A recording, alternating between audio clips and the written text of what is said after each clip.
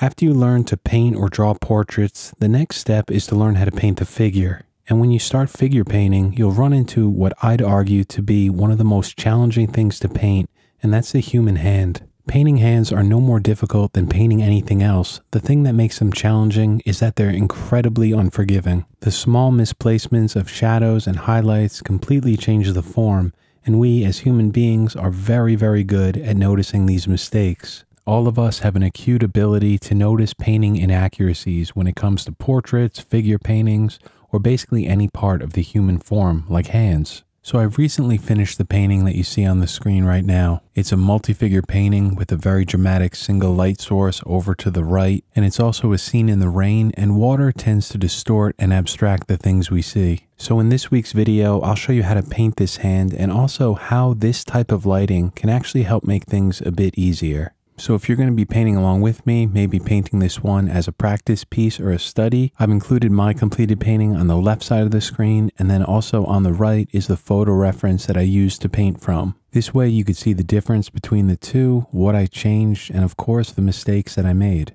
Remember that mistakes in painting are unavoidable. They're just part of the process. And the trick is to try to hide or minimize them the best you can so that viewers don't notice them or pay attention to them. And up on the members page, we'll be completing this entire painting. We finished the woman on the left last week, and next week we're going to start painting this woman in the center. But today we're just going to be focusing on one part, and that's the hand in this dramatic lighting, and I'm going to walk you through all the steps that I used to paint it. I painted in the side profile of the portrait of the woman just behind this hand.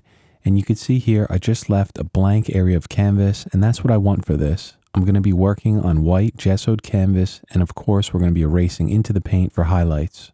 Just like all my other painting tutorials, I'm only using transparent colors for this. Now, the first thing I need to do here is to mask off the face that I just painted. So I placed on a piece of Frisket film right over the painting, and I cut out along my initial line drawing. I'm also adding some blue painter's tape along the outside of it. This way, it just helps prevent any overspray. My approach to painting has always been about taking it slow and just working on one part of the painting at a time. In larger paintings like this one, where there's a lot of things going on, it's so easy to get overwhelmed and then start rushing. So what I'm doing here is starting out by painting in one finger. This is the pinky.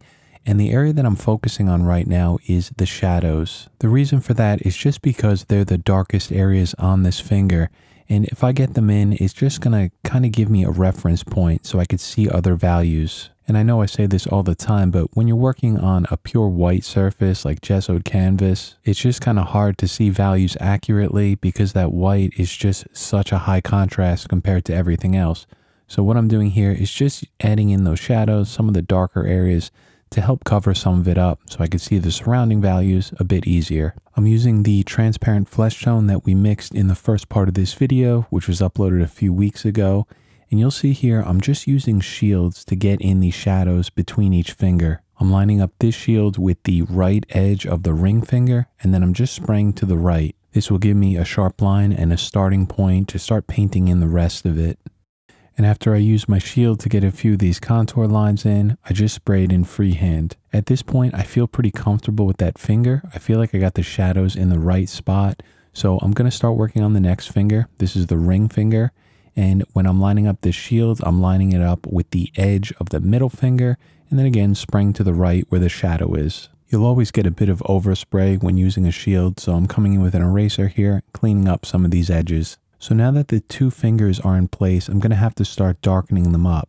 I'm still using the same flesh tone, and I'm just using my shield again around the edges, and that frisket that I placed on in the beginning is just protecting the whole back of the painting, the area that I finished before, so I don't have to worry about that. So the reason that I decided to show this hand in a painting tutorial is just because of this dramatic lighting. If you look at the photo reference on the left side of the screen, you'll see that these highlights, the bright areas, are extreme values. They're almost pure white. And usually one of the difficult parts about painting hands is that everything is so subtle. There's very subtle smooths and transitions between the joints and in between the highlights and shadows. But in this one, since it's in the rain and we have that dramatic lighting, these highlights really stand out and it makes them so much easier to see and then to paint in. So at this point, I have those major or macro values in, we have the shadows in place and the area where the highlights are going to be.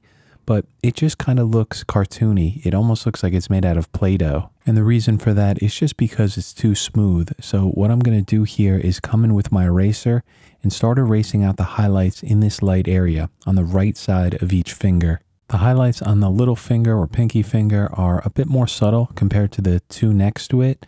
So I just erased out a small amount of paint here. And as we move along to the ring finger, I want you to look at that photo reference. You could just see in that one how much brighter some of these highlights are. And in order to render this in a painting, all we need to do is pull out more paint.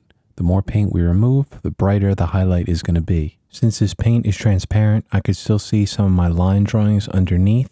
So I'm starting here where I sketched out that brightest highlight, just erasing out a good amount of paint and then working my way down the right side of the finger. When I erase out skin texture, I usually like to erase in small circular motions. This looks natural to me. When you let them overlap, it's a good way to just kind of pull out a large mass of highlight. But here on the top of the finger where we have this thin highlight, I can't do that. So you can see here, I'm just erasing in horizontal strokes. Again, trying to get these to overlap so it looks like one even value of highlight rather than a bunch of scratch marks. Then I'll work my way down the finger using those small circular strokes and also a few hatching motions just to get some different textures in there. I'm going to go back to my airbrush and just glaze a thin layer of this flesh tone over the top to knock down some of those values. Now below the fingers where the joints are, you'll see some subtle shadows over to the left of each one.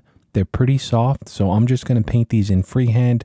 Again, I'm following my line drawing underneath. That's always my guide. And with that pencil drawing underneath, what happens is as you add some more paint on, and then blend it using the eraser, for some highlights and some textures, most of that pencil graphite underneath just kind of gets erased out and you really don't see it in the final painting. If some of those pencil lines show through, it doesn't bother me. I kind of like that look. You could see the process of how it was painted. But if you don't like that, what I recommend doing is after you do your pencil drawing, use a kneaded eraser and just go around all your lines and really lighten them up. And then when you add the paint on top of those soft lines, they just completely disappear. Going back to the index finger, the first thing I want to do here is start darkening up some of these shadows. This way, it's just going to help form and shape the finger a bit better. So anatomy-wise, the bones inside the fingers are called the phalanges, and just below them on the base of the hand are the metacarpal bones. And just so you know, inside the hand, there's 4 metacarpal bones. Each one is connected to each one of the fingers or the phalanges. So each finger consists of 3 bones plus a 4th one, which is inside the palm of the hand. Do you need to know this in order to paint the hand? Of course not. The reason that I'm telling you is that in between each one of these bones, we have some joints. And around each joint or knuckle, you'll have areas of the finger which slightly protrude, so you get a bunch of small highlights and shadows. It's one of the reasons that painting hands are so difficult, especially for new painters, just because there's so many transitions and so many subtle changes in value. And that's exactly what I'm doing here. I'm paying attention to all those small shadows around the joints here where the hands connect to the fingers. If you look at the reference, you'll just see there's a bunch of little areas of dark and light. And then after some more erasing with the stick eraser on those highlights, what I decided to do here was switch over to an electric eraser and just tap out a few very bright specular highlights on top of that initial highlight. I'll start with this one just under the knuckle on the ring finger. And you can see here, I'm just kind of tapping it around in the brightest areas. And then I'll just follow that same technique right down this finger using the electric eraser to pull out those very bright specular highlights. On the middle finger, I decided to use a piece of Frisket. I just cut out a small part of it, and then I'm spraying above it and removing it as soon as I get that in. And then I'll come around with the freehand shield and just clean up any of the edges. Once those lines are in, then I go right back over to the airbrush freehand, paint in the shadows where I see them in the reference, and then use the eraser just to pull out the bright highlights. Now, as I move down to the hand itself, I want to start painting in these lines that start at the wrist and move right up to the fingers. Since the shadows here aren't perfectly straight, I'm using a ripped piece of paper rather than a shield, just spraying along the edge of it. That way, that texture transfers over to the canvas. I'll spray in some paint freehand, and then I'll switch over to the eraser. And again, I'm using this to erase out the highlight to the right of each one of these shadows. Normally, I like to erase out in small circular motions, but just like before, This is kind of a sharp line, so I'm just erasing out in vertical strokes. And these lines going up the hand are not bones, they are tendons called the extensor tendons. But these tendons do sit on top of the bones, and they run right up from the wrist to the digits or the fingers. And in most cases, when you're painting the hand, these are pretty subtle. They don't really stand out this much. The reason that they're really popping out in this one is because of that dramatic lighting. Her hand is raised up and the pointer finger is kind of stretched out, and it's just kind of making these stand out a lot more than you would normally see them. So I'm just working my way around the hand here using both my airbrush and my erasers.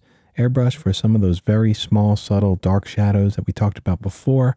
And then of course for the highlights, the eraser for the softer ones, and then the electric eraser for those bright specular ones. And I'm not going to narrate every single thing I'm doing here. I think you can get the idea just by looking at this.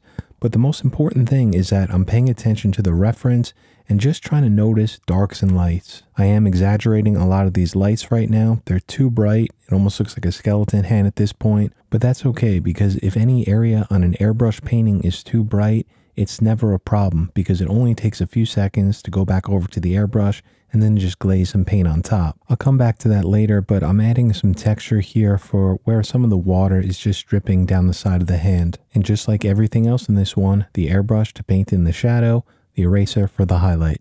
I know that a very common mistake that I used to make when I started out in drawing was that I used to draw the fingers almost too straight. And I think this is very common among new painters or drawers. If you look at the fingers on the left side of the screen, try to pay attention to the edges of each one. Now it's very subtle, but you'll notice on each finger in between the joints, each one has a subtle curve to it. Sometimes it kind of concaves in, and other times it's convex, where it slightly curves out. If you look at the ring finger, I want you to look at my painting and then look at the reference, and you'll notice a mistake that I made. On the reference, you'll see that there's a very subtle curve here where it curves out. And in mine, I just have a straight line going down. And I didn't notice this while I was painting it. I'm actually noticing it now while watching the video. And this is what I meant by the difficulty of painting hands, just because they're filled with all these subtle curves. And if I did this between every joint and every finger, the hand would look completely wrong. As I said at the start of this video, mistakes are just part of painting. I must make thousands of mistakes on every single painting, but the goal is to try to catch those mistakes. So the more you work and the more you practice, the better your eye gets at seeing them. Let's finish off this video by painting in the thumb. And the first thing I want to do is get this shadow around the fingernail in. I'm using a shield, just placing it on the edge, lightly spraying to the right, just so we have a very subtle contour or an outline of the fingernail. Then back over to the airbrush freehand, get some paint on the thumb just to cover up some of that white gesso.